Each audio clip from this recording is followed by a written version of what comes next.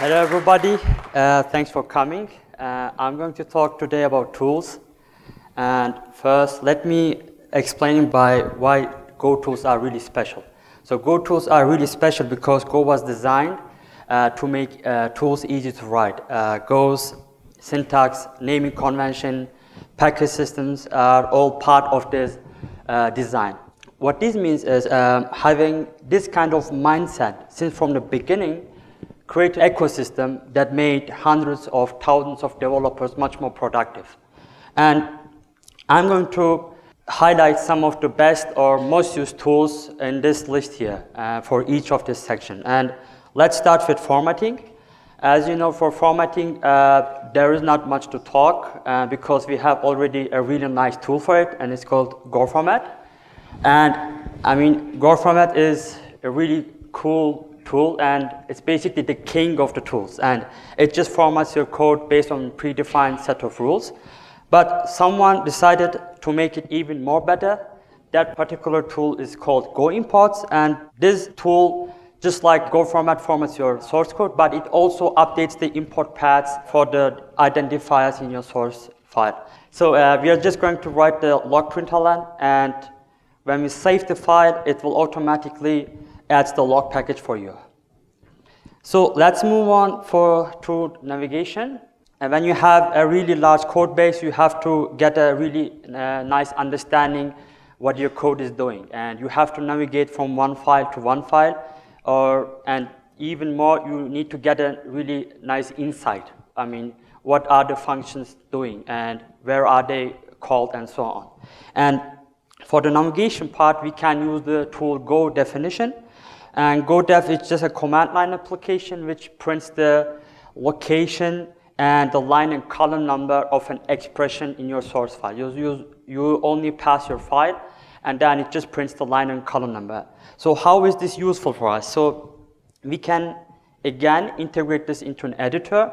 And here we're going to put our cursor on top of println and then call GoDef. So what we do is, here's a little example again. We are going to call GoDef, and this opens the format package. And next, again, we are putting our cursor on the standard output identifier, and then call GoDef, and again, we just opened the OS package. So we can jump from one package to one package just with the tool GoDef.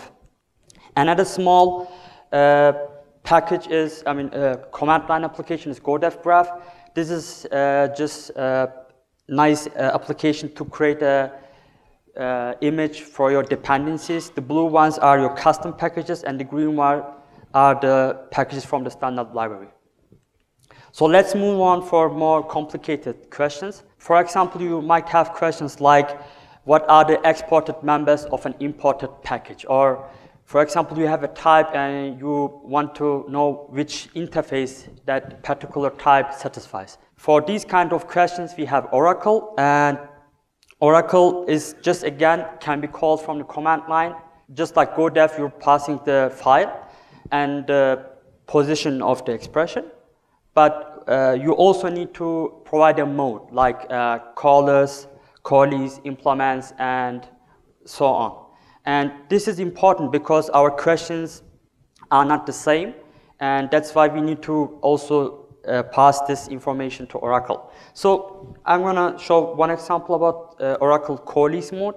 On the right side, we have a function on the bottom called hello, and it just calls the function with the highlighted, with the red highlighted color. And when we ask Oracle what the possible targets of that particular function call is, Oracle will automatically point us to the functions that are passed to this hello function. A more complicated example is this free variable mode.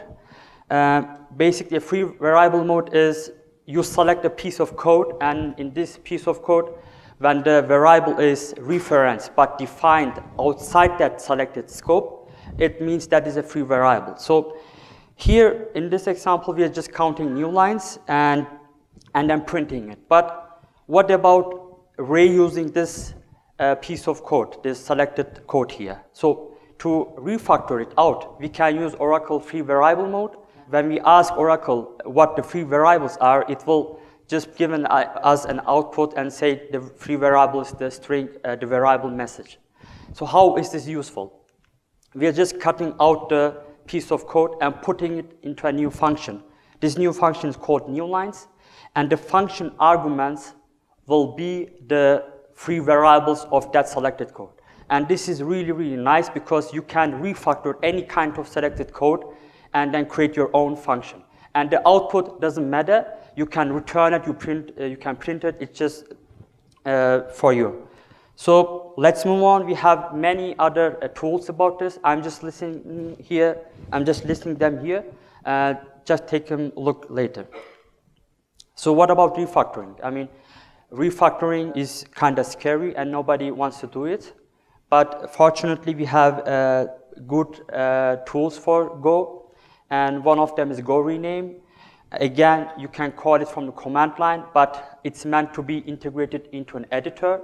And when you pass the new name to identifier and the expression, it will rename it in all across the Go path across all packages. Here is an example again, integrated into an editor. So when we put our cursor on top of the field name and we rename it to the bar, it will automatically rename all the identifiers for us. And this works for all kinds of definitions like type, function name, whatever. Again, another package is Go move package. Usually when we move packages, we also have to import, update the import paths or change the identifiers. So Go move package does this all automatically. So on the left side, on the bottom, you'll see that we are importing the bar package. And when we now move the bar package to the package foo, it moves the package and also updates all the import paths and the identifiers. So we again have some other tools for refactoring. Check them out later. And so code generation is really popular, and it can simplify some of our repetitive tasks a lot. And with Go 1.4, we also had this new command called Go generate. And this command scans for a special command and executes the command inside that command. So how this works, I'm going to show this with the stringer tool. So this tool creates a string method for our integer typed constants. And here below we have this string method, and we created it manually. But when you go and create another constant, you have to update it yourself. And this is getting boring with time and time. And so what we do is we are going to remove this manually selected piece of code, and we're going to write a special command on top of the status type. And the command begins after generate word, so stringer type status. And so we are going to call the command go generate. So now we have only one file. If we call go generate, it will create another file. And when we open it, you'll see that it's totally generated automatically. So if you go and add another constant and call go generate, it will update this file. And just like stringer, there is also JSON enums. And this is just like a stringer. It creates the marshal JSON and unmarshal JSON methods. So you can satisfy the JSON marshaller and JSON unmarshaller interfaces. And so what about a tool which doesn't use Go generate? So IMPL is a tool to generate method stubs. And this is useful if you have a large interface type with a lot of methods. So again, let me show this example. So we have a type, and I want to create the method for the interface IO read write closer. And again, we can invoke it from the editor, and it will automatically create all the methods for us.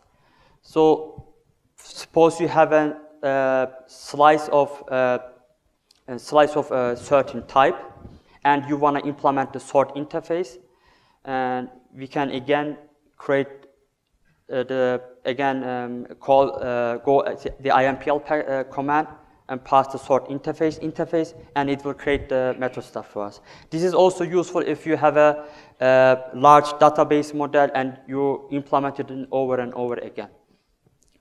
So we again have a lot of code generation tools. Just check them out later. So linters and checkers. So basically, even if your code compiles, it might have a lot of problems. And this means, for example, there might be errors that you can't catch up, that you can't see right away. And that's why we have code reviews. But even humans can't see sometimes the errors, and we can use some other tools for it. So this example here compiles flawlessly, perfect, without any problem. But there are many errors. And you can't, when we call govet on this, we'll see that there are many errors here. For example, the build tag is badly formed, or for example, the field tags code is not closed. And this can be catched all via govet. And the nice thing is, we can integrate govet into an editor. And again, this is the same file. When I call govet, it also gives us the output, the location and line number, so I can jump from one warning to one warning and fix my errors. But we have many other tools, checkers. We have gotype, golint, aircheck, and so on. Calling them one by one manually is really boring. So we are going to use Go metalinter for it.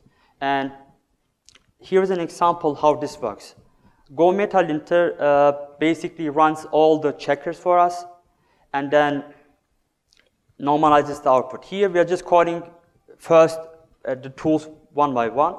We are calling now error check, which checks for function who returns an error, but we didn't check for the error. And then we are going to call golint, and golint says, for example, that we shouldn't use the dot import. So when we now call go metalinter, it will call all these tools and then normalize the output, collects them, and print them. So we can easily use all of our linters and checkers just with one command. Again, we have many other checkers. You can all add them to Go metalinter and call it and improve your productivity much more. So testing is another whole topic. So I'm not going to talk about this much, but there's only a small tool called bench compare. And this is when you have a lot of benchmarks, you want to see the difference between your old and the new changed code. So what you do is you are saving the old benchmark results into a file. You make changes and store the new one into a new file. And when you call bench compare, it will show if your change really improved or not. And this is also used a lot by the Go team itself too.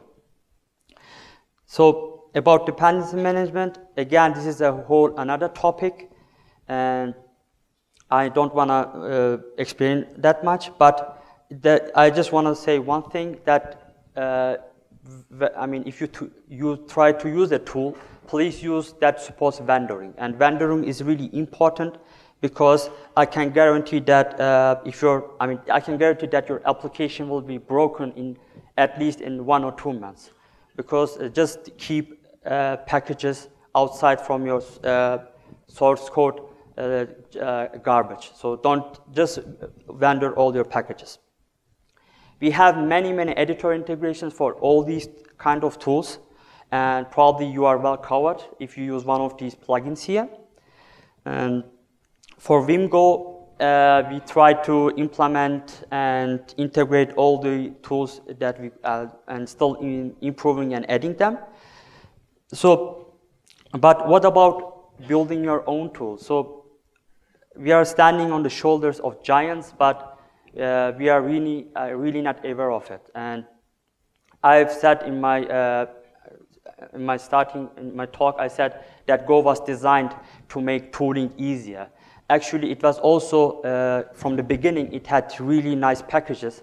Just you can build your own tools, and these are all foundations and building blocks that you can use to make your tools. For example, Oracle uses the Go SSA package, and Go format, for example, use the Go printer and the parser family. So all these tools that I've just mentioned are actually based on these packages.